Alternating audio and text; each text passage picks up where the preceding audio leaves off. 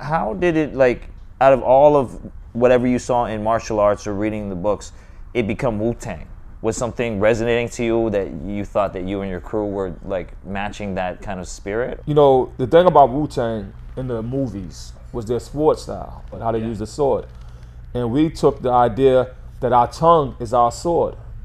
And the best sword style is the Wu-Tang sword.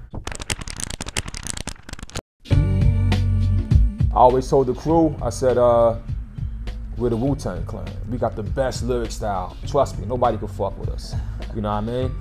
And with our sword, we're gonna chop everybody's heads off. That's why our first song was called Protect Your Neck. Yep. There's a quote in the Bible, in the book of Revelations.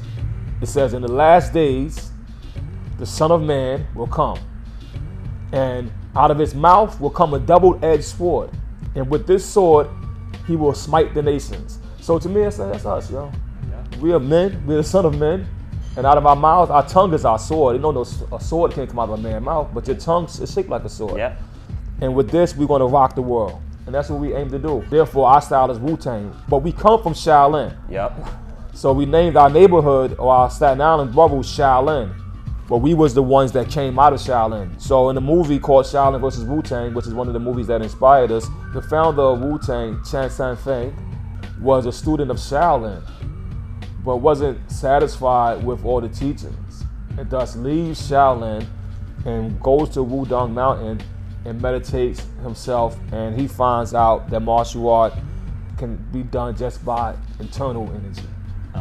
He formed, you know, the 3 different internal styles, Jin Yi being the main one, which of course Tai Chi is one, and Bakwa is one. And then there's also Ermei, but anyway, coming from Shaolin, going to Wu-Tang, and then spreading from there, it's how I felt we were. I felt like we come from Staten Island, this place. You know, that's why I say Shaolin is like the brain, but the action is Wu-Tang. Yeah. And we came from this location, and we went around the world, and we spreaded our hip-hop culture. Wu-Tang, don't hold anything back. Use all your strength. How do you know the Wu-Tang style? Keep going. And we returned back to Shaolin as our foundation.